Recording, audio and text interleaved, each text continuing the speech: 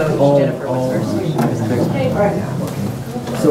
So before I begin, I want to talk about a bit of a personal story. So it's about a young high school girl who immigrated from Guatemala. I've known her for a couple months now, so she moved in recently into my area.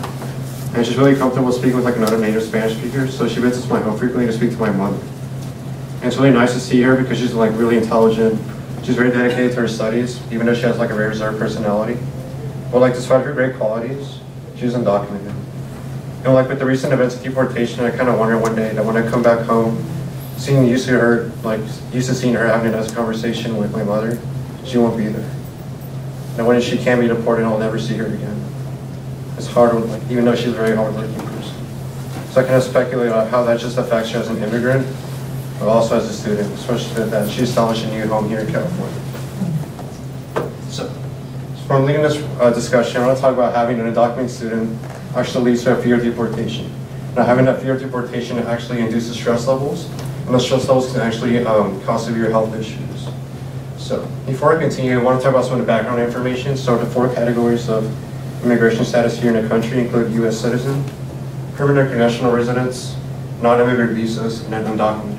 But today I want to primarily focus on the undocumented population. So regarding the undocumented population here in the U.S., in 2014, around 11 million undocumented immigrants are here in the U.S. And every year, 65,000 documented students actually graduate from high school. As for their most recent location in 2014, and according to the 11 million population, 28% actually came from California, 13% from Texas, 8% from New York, 5% from Florida, and then 46% from other states from across the nation. As for their country of origin in 2009, where it was recorded at 7.8 million inhabited in the United States. 71% came from Mexico and Central America, 14% from Asia, 6% from South America, 5% from Europe, and then 4% from Africa, and then 3% from the Caribbean area as well. So one of the federal policies for education, in 1982, there was a Playa versus Doe case, which is a Supreme Court case that actually allowed free access of K-12 education for undocumented students.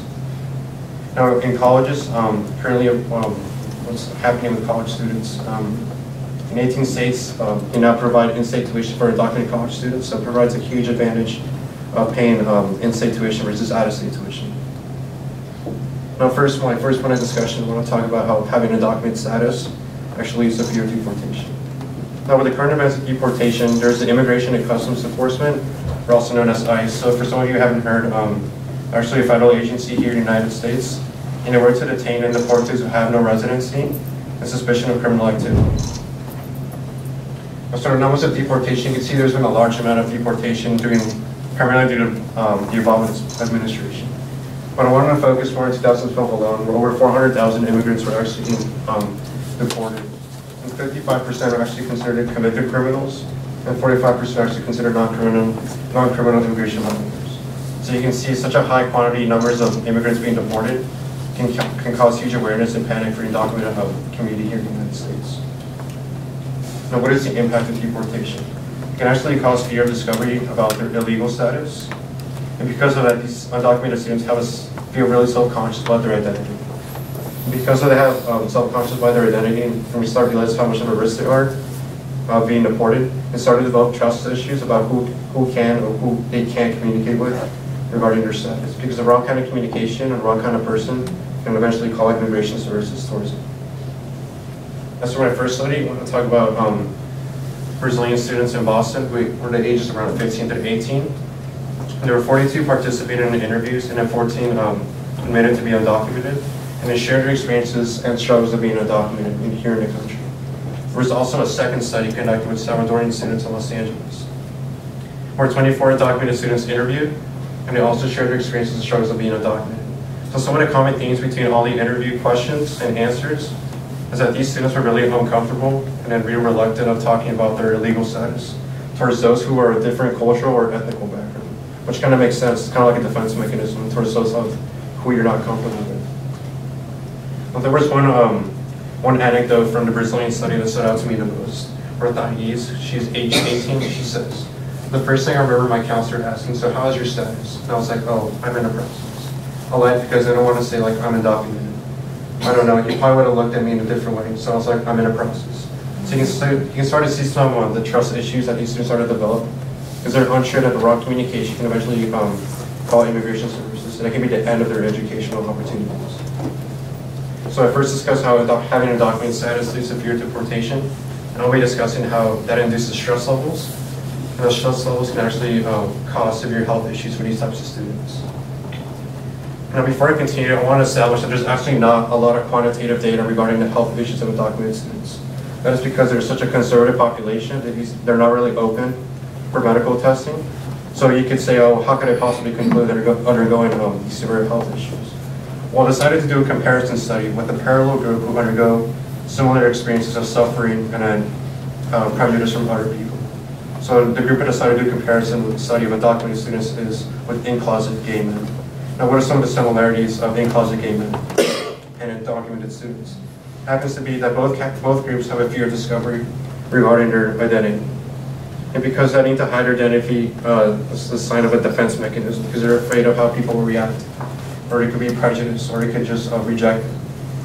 And also starting to induce social stigma, that these people, because they have their identity, start to feel frustrated with themselves, because they feel so uncomfortable with their own qualities, or are making people dislike them or possibly reject them. So my first study, which took part in the late 1980s, was after the AIDS epidemic in the United States. There was an interview of 741 gay men. And then they described their experiences of minority stressors, which included internalized homophobia, stigma, and prejudice. And the results of that study demonstrated that over 75% reported these experiences of minority stressors, such as internalized homophobia, stigma, and prejudice. Now, the effect of these stressors can actually lead to psychological distress, which can lead to severe anxiety and depression. So it can affect your daily interaction if you're not functioning properly, because you're so self-conscious about who you are and how that actually hurts you. Now, while I discuss some of the psychological impacts of these stressors, I want to talk about the physiological impacts, which is something not a lot of people know. So in terms of physiological effects of stress, it actually suppresses the nervous system and immune function. And because of that, you're actually at increased risk for diseases. If your immune function is not working properly, you're more prone for disease and illness. So for my second study, in 1986, there was a study of 222 HIV seronegative men and bisexual men. And some reported to be in closet, some out of closet, so identities were anonymous. But I actually found out that those who identified as in closet gays were 3 times more likely to develop cancer. You start to realize how those who were in closet, their immune function was not working properly compared to those who were out of the closet. But not just more likely to develop cancer, but actually 3 times more higher risk for infectious diseases. These diseases also include pneumonia, bronchitis, appendicitis, and also tuberculosis. It's pretty incredible to realize how much you're prone to these kind of diseases just because of stress levels.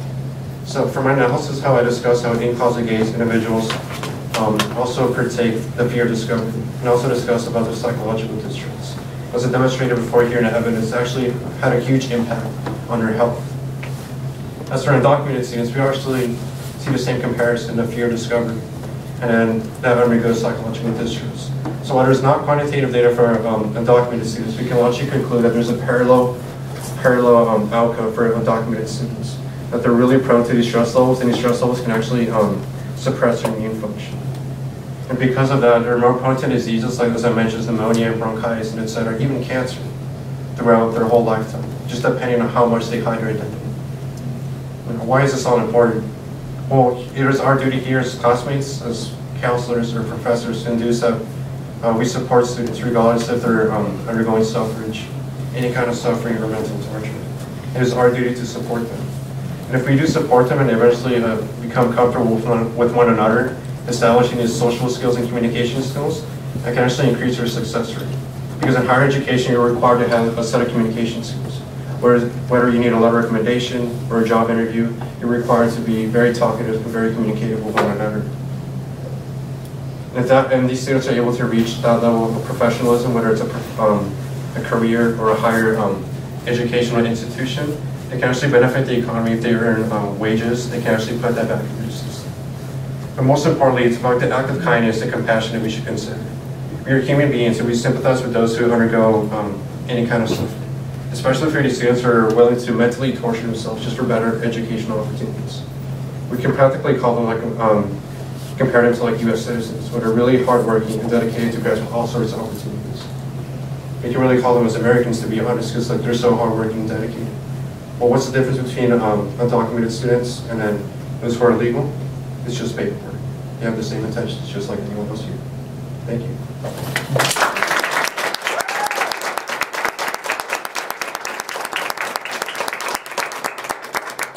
I'd like to open up the floor for questions. Okay, I have a quick question. I don't know if you maybe, throughout your research, have you noticed maybe the graduation rates due to the students facing this in a younger childhood education? Like, were they able to graduate high school, even like, you know, like what was some of the consequences on that because of all of this? So it's actually not, the data didn't necessarily connect towards graduation rates, that's more towards financial needs. So some of these students are really disadvantaged in terms of like out-of-state tuition, which is why such a small percentage actually attend college. Whereas now, most of it's just speculation and like, just like a hypothesis that if you're undergoing these kinds of stress and you're not motivated enough, you're probably not going to reach a higher education. It's like you have to be really communicative, and you don't want to be communicative because you start to realize, well, you communicate with the wrong people, it can have some severe consequences. It was not really connected towards the fear, it's more about the financial dependency pretty much. Yes? Just more of a comment, but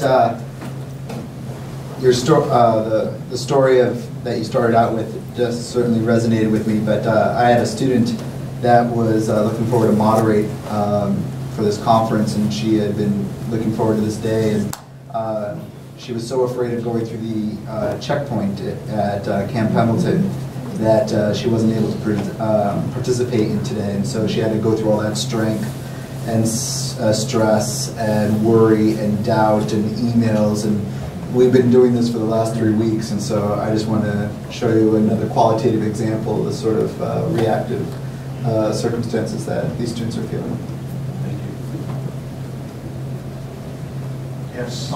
Do you feel that your campus has provided the undocumented community proper resources to relieve some stress?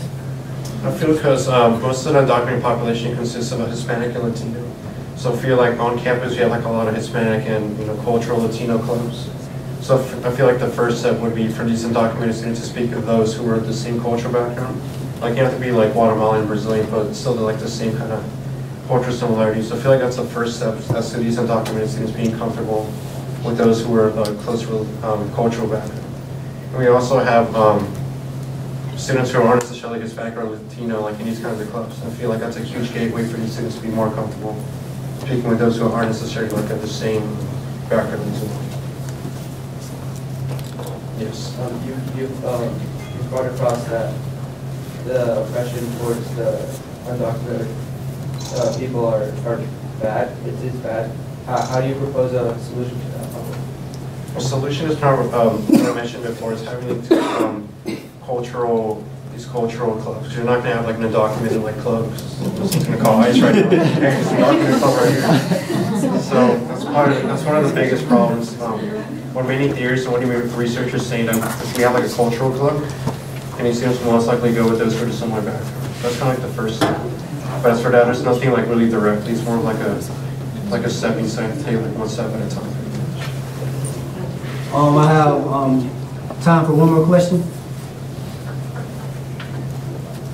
I just want to say representation, and I do see a lot of lack of interest in students fulfilling their education because they have this attitude about before, I've been deported, so why even try? So that I see that lack of motivation, and some don't even start community college or university because of that. So there is a high school dropout rate because of that. And then once they're at the community college or universities, that they're still struggling with that. They're still like, okay, so I get a degree here, I can't work here anyway. So what for? So thank you very much. Thank you.